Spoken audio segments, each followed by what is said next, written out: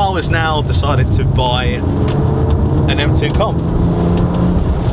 Sorry, I can't concentrate. I can't concentrate right now. Shit, man. I'm getting all hot and itchy, guys and ladies. What's up, guys? Welcome back to Real Talk. So in today's video, I'm on my way to London to meet up with a good friend of mine. Now, a lot of you remember him before. He is the gentleman who had the 435 diesel.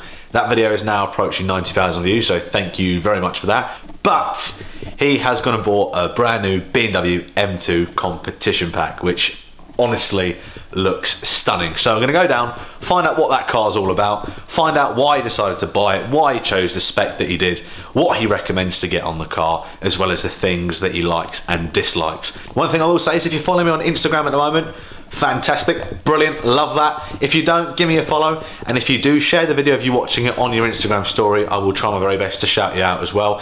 Anyone who wants to do any collabs, gets their car on the channel, hit me up on Instagram or email, prefer Instagram, and we can arrange getting your car on the channel as well. So without further ado, let's get into the video. The disclaimer at this point is I was meant to get more drone shots, but I kind of sliced my finger off, so couldn't really do it, so yeah.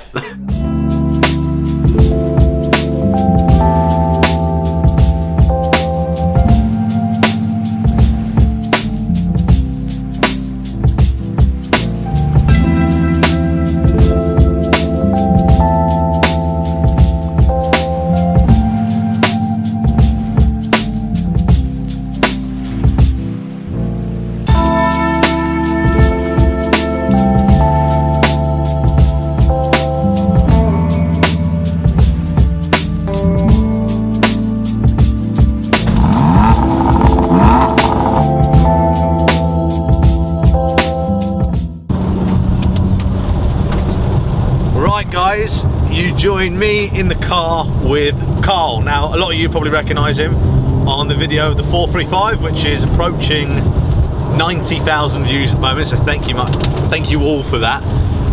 But Carl has now decided to buy an M2 Comp.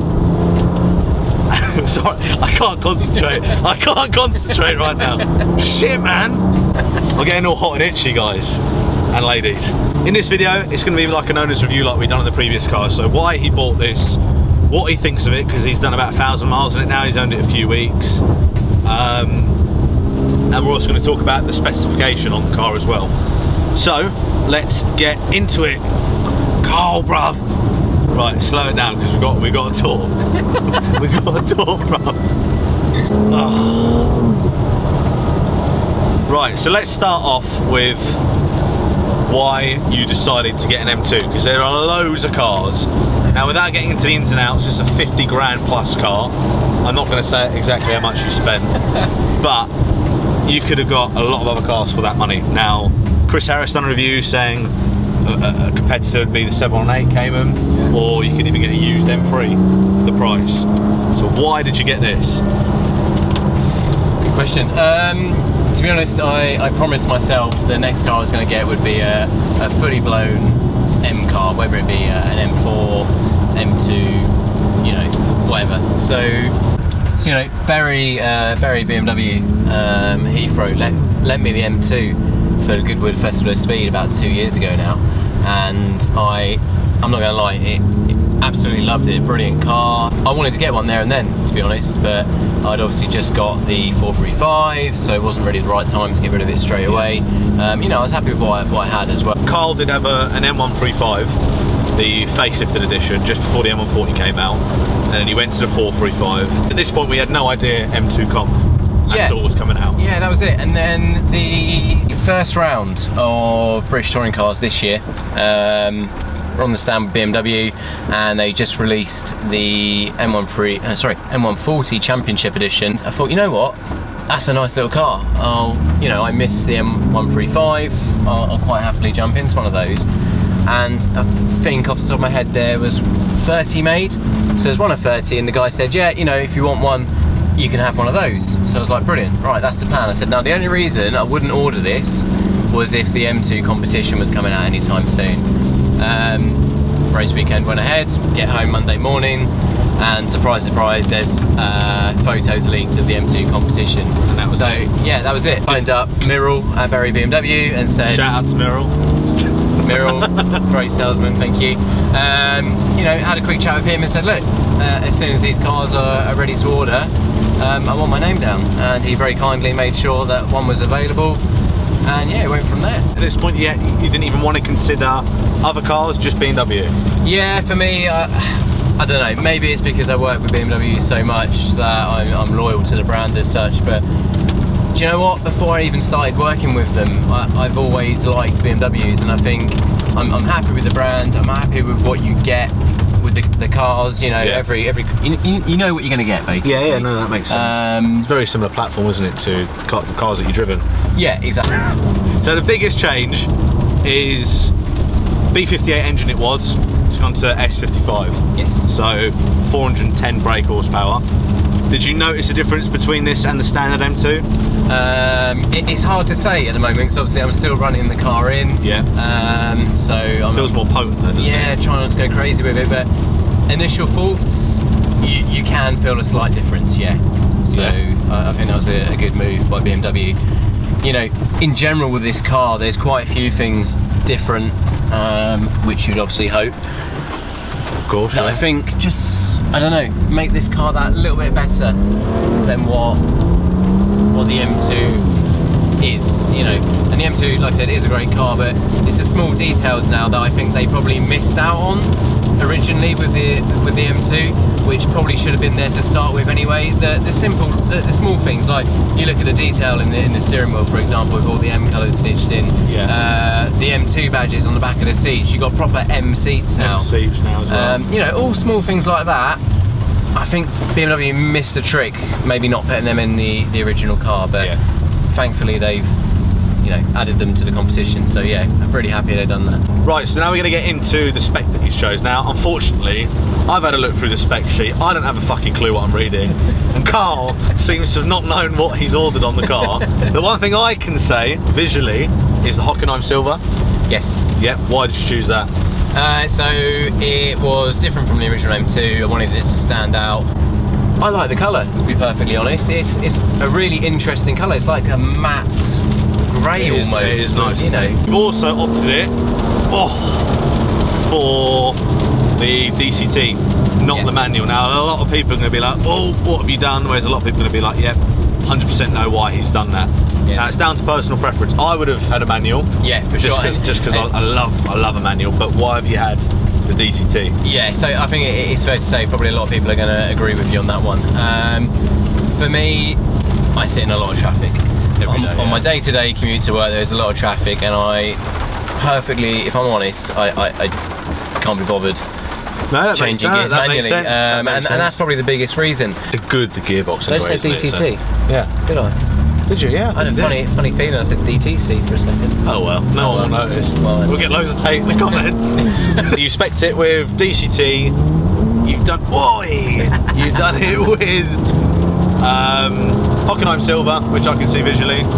Now all the carbon and bits like that is a standard car, isn't it? On the inside. Yes. Yeah. You've also got the sunroof. Yeah. Which I think is a nice touch. So I've got to talk about the sunroof actually. Obviously, we've got the M Performance kit on the car, which is one of the things that could have been added was actually the carbon fibre roof. The carbon fibre roof was actually very expensive, but the thing that concerned me most, from talking to different people, the car doesn't come out of the factory with a carbon fibre roof. It actually gets delivered to the dealership as standard, and the dealership will then fit your carbon fibre roof. So they cut off what's already there and add it on. Now for me, that, I don't know, alarm bells start ringing. Never mind the fact that it was well overpriced. So yeah, I went. How much was it? Off the top of my memory, with fitting and everything else, don't quote me, I'm sure someone will in the comments, but I think around £8,000 to £10,000 once it's all fitted. What? Which for me is just crazy. Yeah, that's crazy. Someone's going to tell me you can get it for a lot less, but we'll find out. Again, keep an eye on the comments and we'll see. Sunroof, it's something I've never really spec'd on a car before, but one of my company cars had a sunroof, and in the summer, just being able to open that, sit in traffic, if you're going to sit in traffic, it's quite nice to have the sun on you as well. So yeah, you know, it actually adds visually to the car as well, I think. So yeah, with the black, yeah, that makes sense. Something different for me, but I'm happy I spec that. Now, another option that you don't know if you've actually spec'd or not, and I've not done my research on what the car comes as a standard, because I thought car's a bit of a Beamer guru, but obviously not. No. Electric seats. That's what we got Joe for. Yeah, that's what we got Joe for. Are they electric memory though? Have you got memory? Yes, so I got electric memory seats, which I know I previously would live by. Now, someone might be able to help us on this. I actually feel like I'm sitting quite high, and Miral, to be fair, good salesman, did warn me, goes, oh yeah, you know, you might be a little bit high with the electric seats. I still feel a little bit high, and I'm struggling to get comfortable sometimes, and I feel like someone's going to tell me that the normal seats actually allow you to sit a little bit lower, in which case I might have made a mistake there, but you know. But then you don't even know if you put them as an option.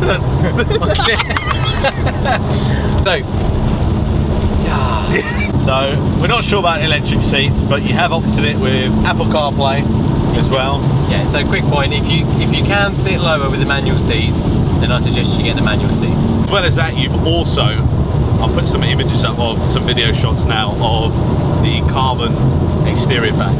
Yes. Now, how much did that set you back? Because last time it cost you thousands. Yeah. How much did it cost you? Long story short, thousands.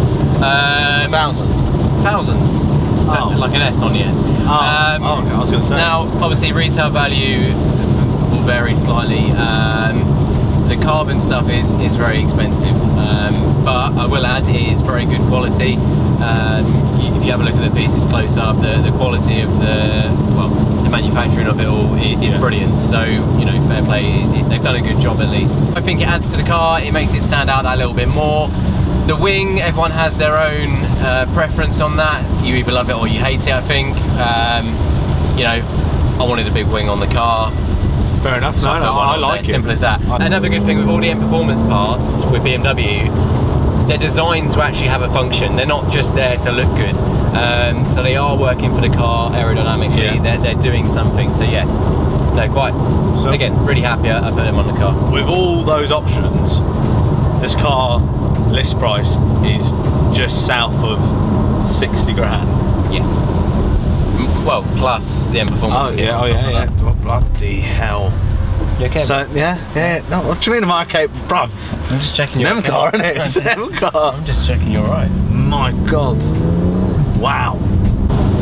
How does the car make you feel when you drive it? That's an important question. A lot of people will know what I mean by that. Yeah, love it. Yeah, if I'm honest, it's brilliant. It's smooth when it needs to be. As soon as you want to put your foot down and have a bit of a play, it behaves exactly as you'd want an M car to behave. Yeah. But I'd also say it's quite, what's the word I'm looking for? You can tell what it's going to do, if that makes sense. Yeah. So you can read the car quite well, which again means you can probably push it that little bit further. But yeah, no, feel great. The car's brilliant. It is best car you've driven for this money. Definitely. Best car I've driven, to be perfectly honest with you. Really? Yeah. It's just, I think it does the basics brilliantly. Now, from what I've seen, Chris Harris reviewing it and other reviews, I think they've almost aced this car. I think it's almost too good. Yeah. Because yes, it is expensive when you look at it. Yes, you can get an M3, but I just think looking visual-wise, it's spot on. Love everything about it. Big question. What's it like on fuel? MPG wise, what are you getting roughly? Shocking. Let's have a look. 25 average. That's not bad. Yeah. That's actually not that bad. But then you got to consider I spend most of my time on the motorway, so oh, that's fair enough. Yeah. It's going to make it a little bit better. Honest review. You've had the car a little while now. What are your thoughts on it? Love the car. Brilliant to drive. I think it looks brilliant as well. Again, the aero package is personal preference, but I think, like I said before, it really adds to the car. Yeah. And I think BMW have just done it right. They've added all the small bits. Should have been on the M2 originally. So it's fair enough. Yeah, it makes sense.